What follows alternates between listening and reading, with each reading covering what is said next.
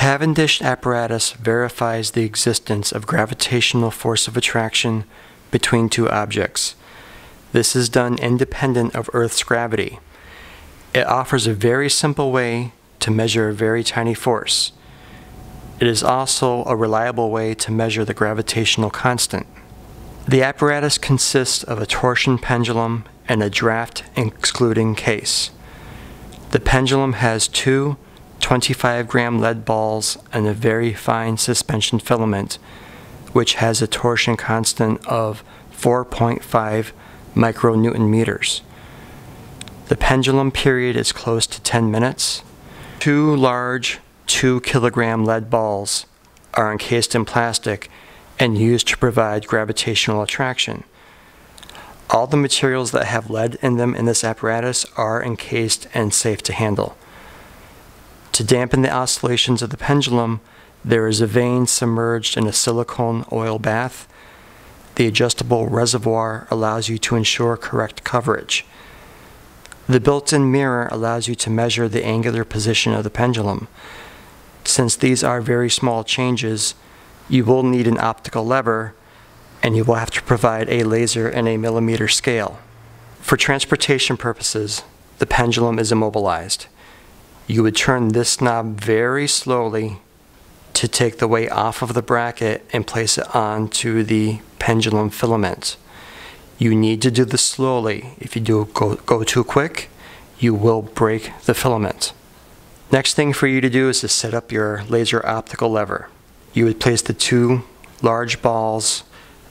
They're in the neutral position now, but then you would turn them to the right. You want to make sure that this is touching the glass, and you should notice that the gravitational attraction will cause the reflected laser ray to move. Eventually, this will come to rest when the torque due to the gravitational force equals the torque in the filament. Once it comes to rest, record this position.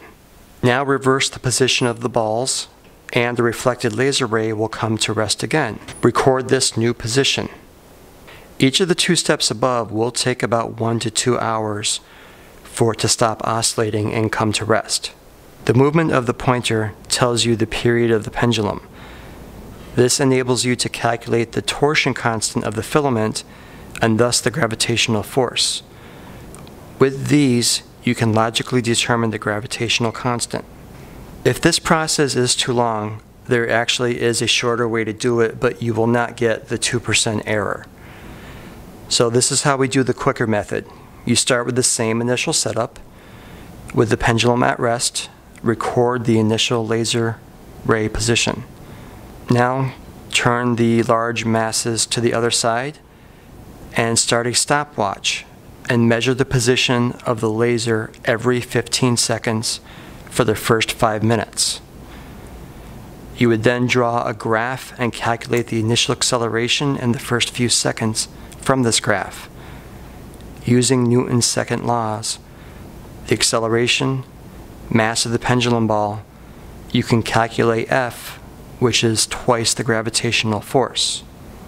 The trade-off for this quick method is 10 minutes will give you better than 10% accuracy, while the long experiment up to 4 hours will give you better than 2% accuracy.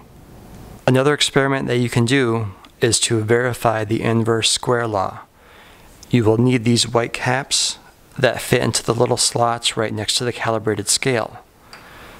You would set this up as normal, except place these on the caps,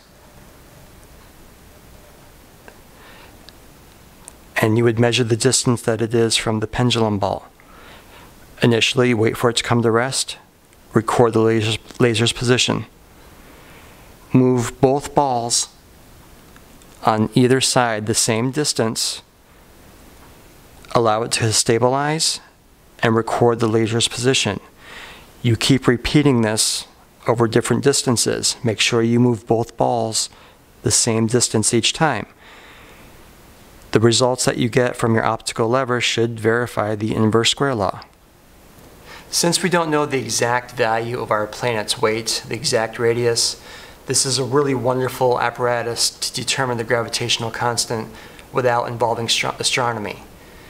The instruction manual goes over all the specifications, as well as the different activities that you can do. And you really have to applaud Cavendish to be able to determine with such precision the gravitational constant without involving astronomy and the time that he did.